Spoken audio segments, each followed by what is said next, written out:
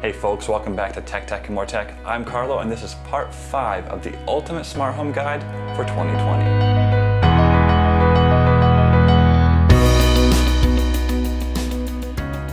So far in this guide we have discussed what is a smart home, what are the benefits of a smart home, what kind of smart home devices are there, and how do we control these devices.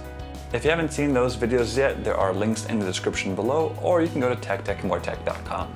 If you have seen the videos and you like them or they're helpful to you, please consider hitting that like and subscribe button to help that YouTube algorithm. At the end of the last video, we touched on automations, which are essentially a way for your smart home devices to control themselves within a certain set of parameters that you've set up. In this section, we're going to go over the different automations there are, and I'm going to go over the automations that I use in my home to give you an idea of what a smart home could look like. To start things off, a simple automation can be broken down into two parts. You have a trigger and an action. The trigger will be a set of conditions that start the automation. The action will then be what a device does when these certain conditions are met.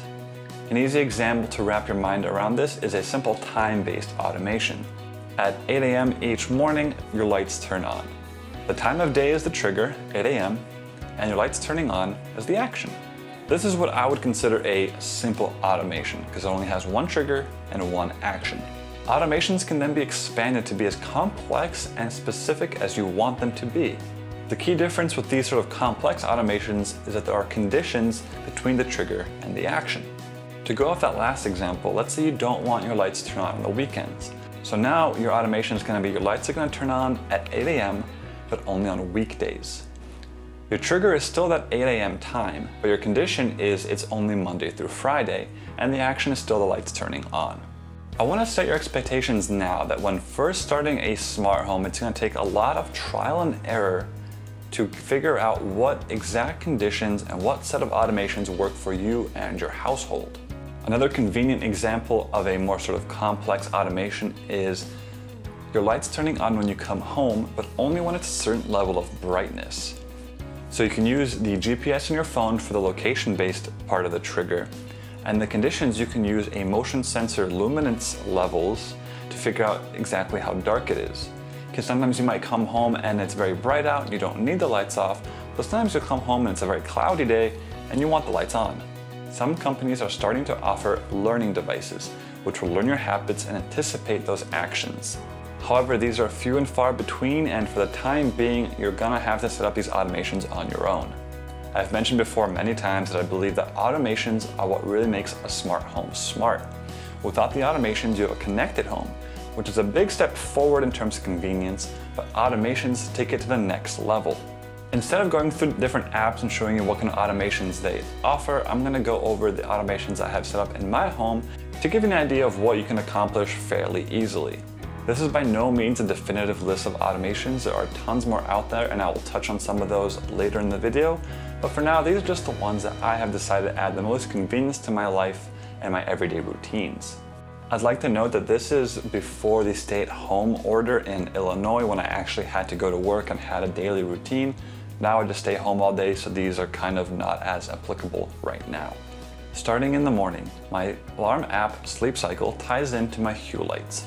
And I have a Hue Go light on my bedside table, so when the alarm goes off, that light turns on. Because most of the lights in my home are controlled by smart switches, they don't integrate with Hue. So instead, I have an automation set, so when my bedside light turns on between the hours of 5:30 and 6, then my kitchen and my hallway lights will turn on as well. My main closet is a walk-in closet that has a motion sensor inside, so no matter the time of day, when I walk in and it detects that I've walked in, it'll turn the light on. It will then look for no motion detected for 1 minute, and then it'll turn the lights off. Now, because I get up much earlier than my wife does, I want to make sure that that light on my bedside table turns off as soon as possible. I have motion sensors in the hallway that whenever they detect motion, turn on a path light that I have in the middle of the hallway. But between 5:30 and 6, if those motion sensors detect motion, they will then turn off the light in my bedroom.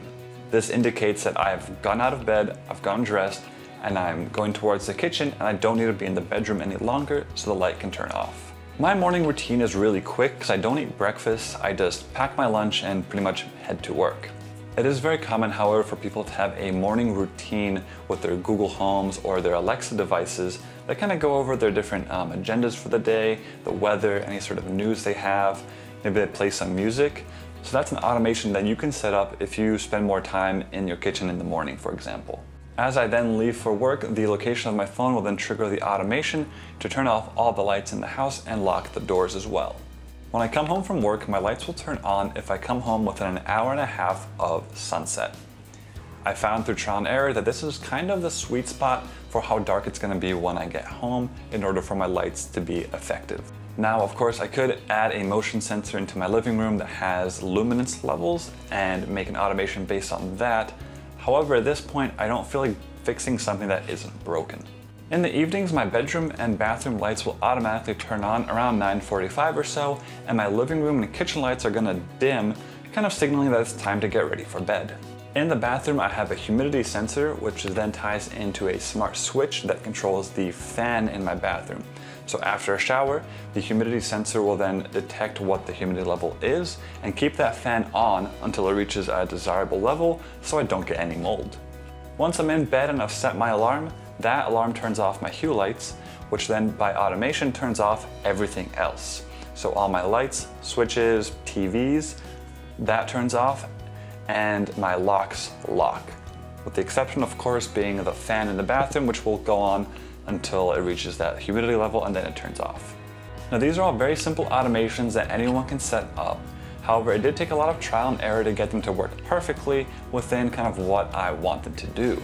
The majority of these automations only work on weekdays because I don't go to the office on weekends, so my schedule is sort of all over the place on weekends, and really I just care about my lights turning on when I come home or off when I leave my home. And again, this is not a definitive list. There are tons more automations that we'll get to in just a moment, but these are the ones that I think an average person in their home can set up and add a lot of convenience to their life.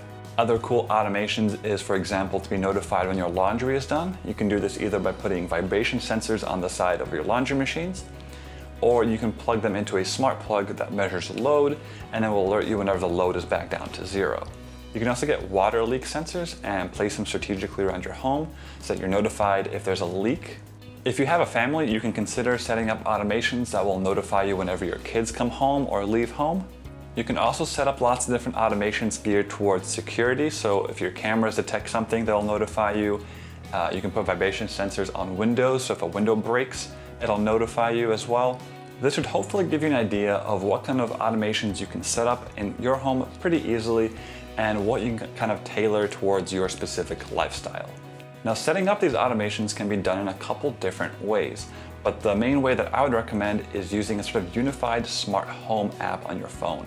There is no one single app that is the absolute best because it'll also depend on which ecosystem you're going to be primarily using. Alexa and HomeKit tend to have the most options for consumers, but there are also other applications like If This Then That, Yonomi, Home Plus, and others that offer good automation options. I've personally not found a single app that checks all of the boxes. A lot of the time they will have some features that others won't, and others will have some features that one doesn't. So if you want a full sort of comprehensive amount of automations, you might have to have automations set up in maybe one or two different applications. I hope that as smart homes become more and more popular and mainstream, that sort of functionality will become mainstream across the board.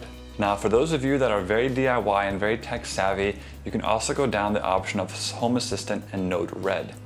These are by far the most powerful home automation tools, but they require a lot of work up front. They have a decently steep learning curve, and they're not really designed for sort of average consumers, which is why I didn't want to talk about them too much, but I did want to let everyone know that the option does exist. And to be clear, there is still plenty to be desired from smart home automations, particularly in the functionality and simplicity. The Nest thermostat was among the first smart home mainstream devices out there, and it was touted as the learning thermostat. As smart homes become more and more popular and the big companies start creating their own smart home products, I just hope that they can then leverage their massive AI infrastructure towards a smart home to make it even smarter. For the time being, it will require a little bit of upfront work on your end to make sure that your automations kind of fit exactly your lifestyle. But once you get them up and running, they'll pretty much work indefinitely, and it will ensure that you have the smartest home on the block. In the next part of the guide, we're going to go over smart home connection protocols.